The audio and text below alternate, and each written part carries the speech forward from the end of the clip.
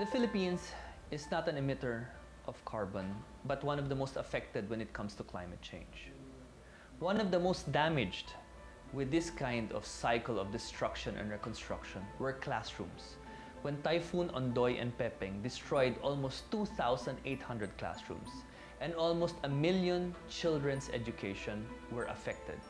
And this is because these floods damage low-lying school areas. My Shelter Foundation's specialty is rebuilding with new kinds of construction technologies these damaged schools. We began with earthen schools in Surigao del Norte.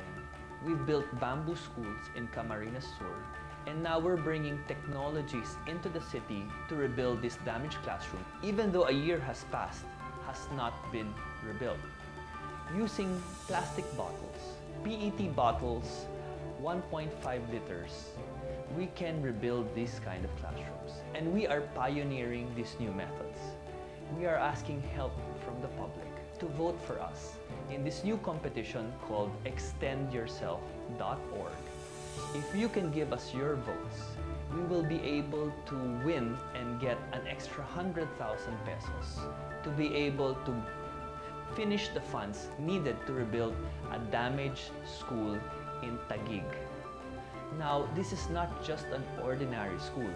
Once the bottle school is built, it will be a solution that can be implemented in other towns, in other provinces, and also maybe in other countries. A unique solution, an innovative solution, and it can begin with just your votes.